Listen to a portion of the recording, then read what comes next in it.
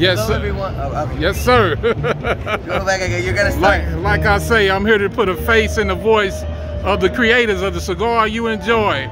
Here we have Jose Luis Plasencia himself. What should we say? Fifth generation? Fifth generation. Oh, Plasencia family, man. Always a classy cigar, man. Luis gonna show us the new release they have this year at PCA. Hello, everyone.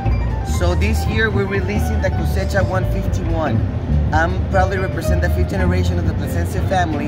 The first Plasencia started growing tobacco in the year 1865. No doubt. This year is gonna be our 158th crop. Woo! So Cosecha translated in English as crop.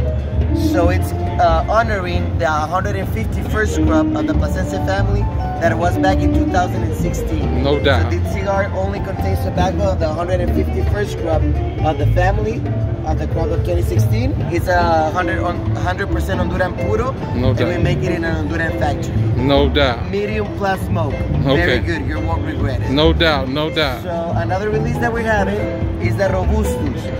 A couple of years ago, we did an extension of the Almafuerte line with a Colorado Claro Grappa with a green label. We have released the Hexagon.